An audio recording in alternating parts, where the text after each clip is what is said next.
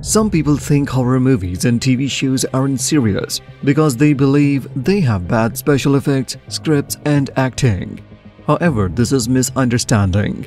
Horror is a diverse genre with many interesting ways to create imaginative worlds full of fear. From a quality perspective, horror not only renews but also significantly improves. Exploring the horror landscape of 2023, we have compiled a list of top 15 performances.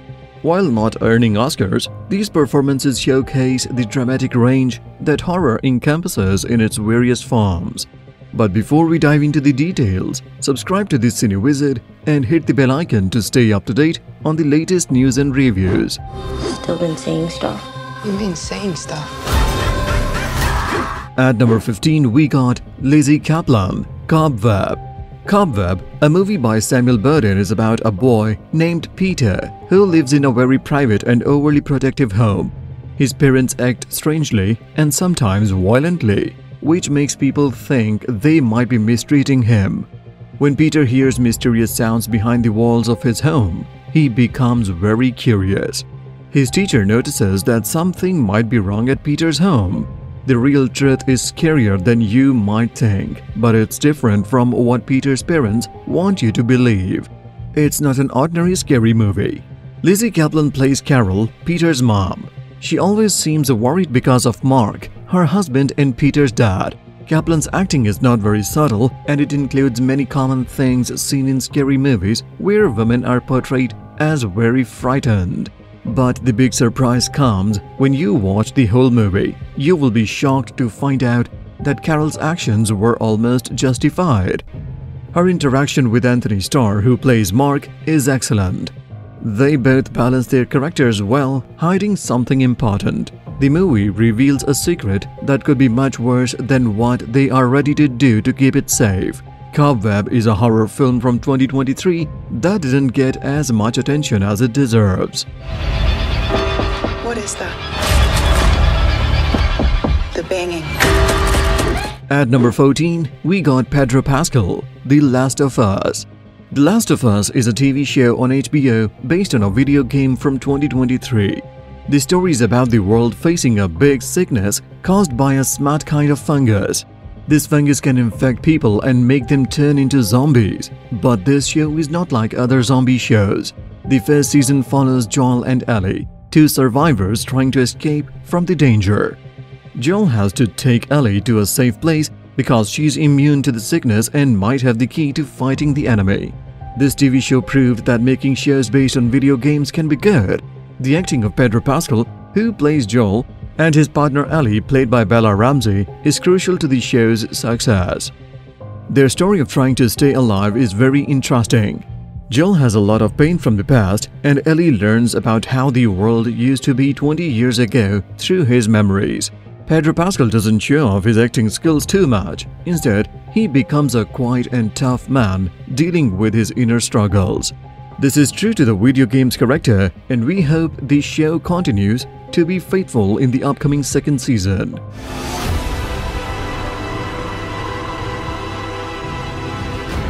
At number 13, we got Vivian Lyra Blair, The Boogeyman. In 2023, a movie called The Boogeyman, based on a Stephen King story, was made by Rob Savage. The project faced some problems during development but got a green light again after Disney bought Fox. The movie turned out to be one of the best that year. It's about a therapist named Will Harper who is trying to heal from losing his wife. One day, a patient named Lester Billings shows up and brings something with him that causes trouble for Will and his two daughters, Sadie and Sawyer. Vivian Lyra Blair plays Sawyer Harper in this PG-13 horror film.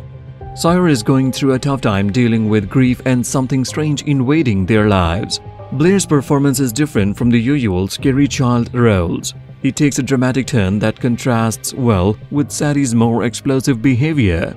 Sawyer's backstory is compelling, and Blair, as an actor, brings a realistic and down-to-earth approach to the emotional challenges of the character. You're both having these manifestations. What is this supposed to be? At number 12, we got Sophie Wilde, Talk to Me.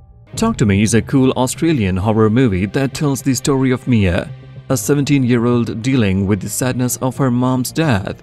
Mia, along with her friends, goes to a party where they do something they shouldn't: play with a preserved hand to talk to ghosts. But things get crazy when they all get possessed, and Mia's actions put everyone in danger. It's one of the scariest movies of the year. In the movie, Sophie Wilde plays Mia, the main character. Mia gets addicted to the excitement of using the hand and ends up risking everyone's safety just because she's a curious teenager. She goes from being a bit selfish and dramatic to becoming a victim who carries the whole movie on her shoulders. Mia also holds the key to fighting the danger in the film. Talk to Me is Wilde's first big movie, and she does a great job bringing Mia to life. Still been seeing stuff. You mean saying stuff? At number 11, we got Bruce Greenwood, The Fall of the House of Usher. Mike Flanagan made a spooky Netflix show called The Fall of the House of Usher, based on Edgar Allan Poe's world. If you love Allan's stories, you will really enjoy this one. It's about Roderick Usher, a big shot leader with a lot of money, but some dark things happen. The Usher kids start dying one by one, and Roderick thinks it's connected to a promise he made to his sister a long time ago. In this Netflix show, Bruce Greenwood plays Roderick Usher. Even though he joined the cast at the last minute because of some issues with another actor, Greenwood does a great job. He takes on the tough role of a guy who comes late to a party that's already started. The actor's experience is important to show Roderick's mixed up feelings as he goes through some unbelievable stuff. Leading a show with a big secret at the start can be tricky, but Greenwood adds a touch of fear and guilt in the middle of all the chaos. Comes after us, we will exhaust our arsenal until the threat's neutralized. At number 10, we got Joaquin Phoenix, Beau is Afraid. Ari Aster's Beau is Afraid is about Beau Wasserman, a man who's always been scared because of wrong information from his mom. Even as a grown-up, he still feels the strong effect of this fear. When he hears about his mom's very sad death, anxious Beau decides to go back home for her funeral. During the trip, he has to confront each of his fears, literally facing them. Beau is Afraid didn't get as much attention as other popular movies by Ari Aster, even though it's a bit different from his usual style, blending existential horror with dark comedy. It's still interesting. Adding Phoenix to the mix makes the film even more intense than expected. Phoenix, never staying in his comfort zone, turns a supposedly easy task into an unpredictable horror journey. You will realize that we all have a little bit of Beau in ourselves, making the adventure quite chilling. Many miles, dozens will become hundreds. Hundreds will become thousands. At number 9, we got Rachel Weisz, Dead Ringers. In 2023, they turned one of David Cronenberg's strange and scary movie into a TV show. The show is called Dead Ringers. It's about Beverly and Elliot Mantle, who are twin doctors in Manhattan. But these doctors are not good people. They want to change how babies are born, and their plans get weirder as the show goes on. The story reveals their twisted ideas, sociopathic actions, and strange behaviors. It's a show that didn't get enough attention, but deserves it. You might wonder how they make a new version of this story. The original movie had Jeremy Irons and had a dark and scary feel. Changing the story to focus on female characters wasn't easy, but the person in charge, Alice Birch, did a great job. She kept the important parts while getting rid of things that wouldn't work today. This change created a different mood in the show. Rachel Weisz, who plays the identical twins, brings a unique approach. She shows them as two sides of the same coin, falling into a world of paranoia and twisted ways of thinking. It's a shift in tone that works well because of Weisz's interesting acting. They're both brilliant, they're both liabilities. We are extraordinary. At number 8, we got Natalia Solian in her Sarah the Bone Woman. Valeria really wants to have a baby. She turns to religion even though she doesn't usually practice it. Her family is close-knit and supports her. Finally, Valeria and Raul become parents, but strange things start happening to Valeria. Alongside a personal crisis from her past, Valeria has to delve into dark magic to protect what's growing inside her. This movie, directed by Michel Garza, is a powerful film in Spanish. It carefully explores folklore, religion, and the mix of desperation that Valeria faces to solve her problems. Valeria is in a tough situation where being a mom is not the main focus. She sees scary things, but she stays strong while others doubt her. Natalia Solian, the young actress, does an amazing job. Her physical performance is important for the story, but it's not just about moving her body in strange ways. It's about showing a woman's struggle with doubt. Her eyes tell the whole story without words.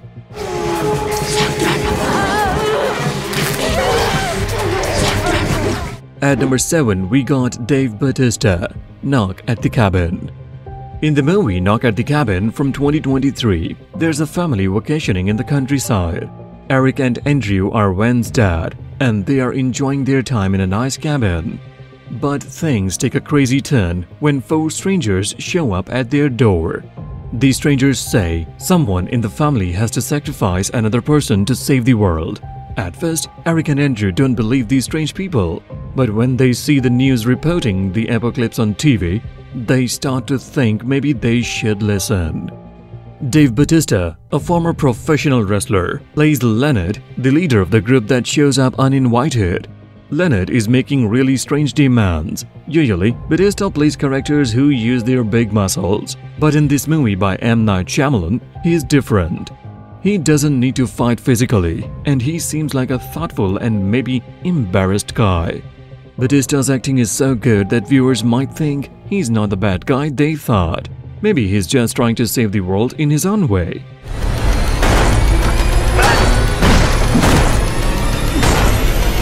At number 6, we got Mia Goth, Infinity Pool.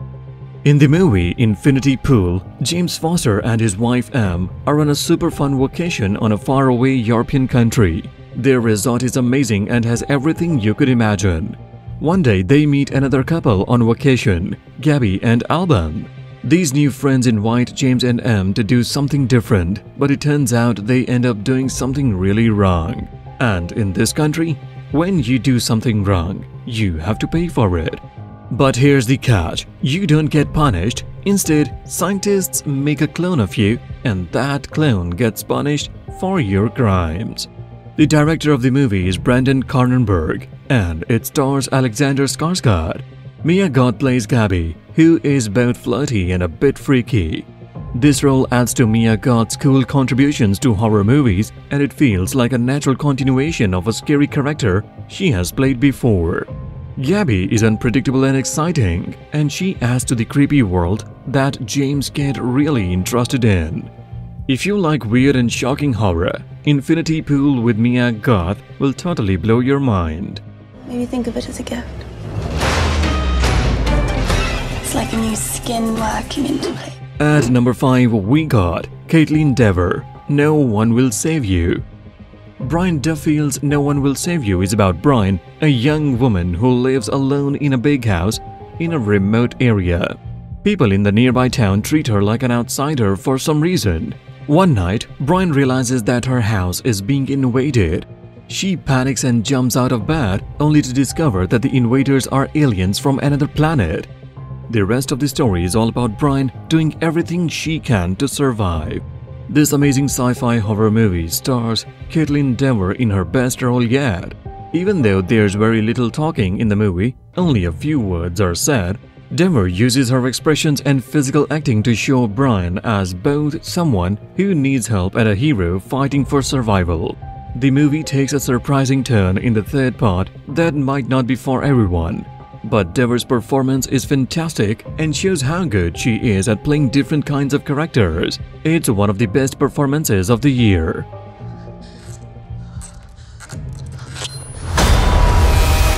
At number 4, we got Alyssa Sutherland, Evil Dead Rise.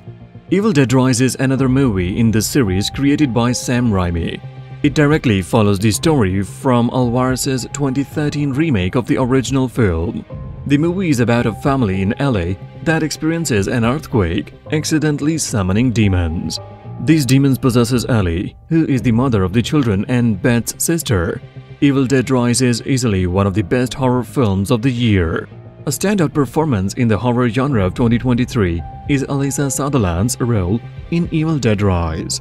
Alyssa fully embraces the role of a possessed mother, portraying the darkest version of that character. She convincingly portrays the destruction of her own children and the loss of her humanity. What makes it even more impressive is that you believe every intense and violent moment of Sutherland's performance as the film's antagonist. Without her, the movie wouldn't be as impactful. You'd be a good mom someday, honey bear. Oh, yeah? At number 3, we got Anthony Starr, Cobweb. Samuel Burdin's film Cobweb is unique in having multiple characters on this list, and this is no accident. The film relies heavily on its unexpected twist, aiming to divert the audience's attention from the actual threat. In Cobweb, the key to this diversion lies in the characters of Carol and Mark, who are Peter's parents. Anthony Starr takes on the role of Mark, engaging in a power struggle between Peter's innocence and Carol's nurturing values as a mother.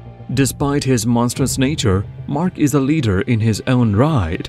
Starr excels in portraying villains, and while audiences may be familiar with his role as Homelander in The Boys, a notorious antagonist, it's the subtle nuances, like his lack of smiling, that make Mark a truly sinister character brought to life.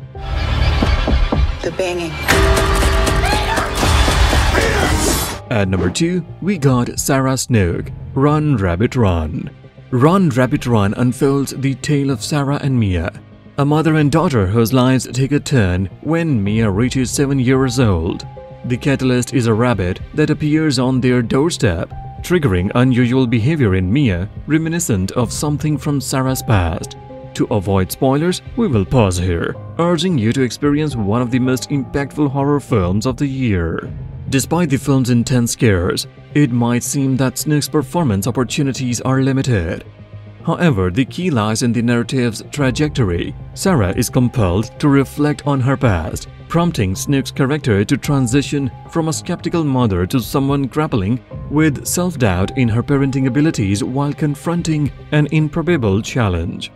The conclusion of Run Rabbit Run will linger in your thoughts long after the credits roll. Very good, pal. At number 1, we got Joe Bird, Talk to Me. Talk to Me is a surprising Australian film from 2023 that delves into the consequences of teenagers getting hands on the magical object, allowing them to explore otherworldly realms known as the Further. At the center of the story is Mia, a reckless teenage girl who causes chaos among her group of friends, especially impacting Riley, the younger brother of her friend Jade. As the film concludes, leaving viewers with emotional scars, the anticipation of the upcoming sequel grows, particularly regarding Riley's fate. The film depicts Riley's descent into a dark realm of consciousness, where malevolent forces can physically harm him beyond recognition. Joe Bird, the young actor portraying Riley, delivers a chilling performance, navigating through unspeakable acts with eerie realism. Talk to Me takes an unforgiving approach, transforming into a serious film with a blood-curdling portrayal of a victim under the control of an unimaginable monster. What if we opened the door but we didn't shut it? Still been seeing stuff? You mean saying stuff? The horror genre continues to evolve, offering a diverse range of performances that challenge misconceptions and showcase the dramatic prowess of its actors. These 15 performances from 2023 exemplify the genre ability to captivate audiences with compelling narratives and characters, proving that horror is a serious and ever-improving facet of cinema. For more videos like this, subscribe to the CineWizard and press the bell icon to get notifications.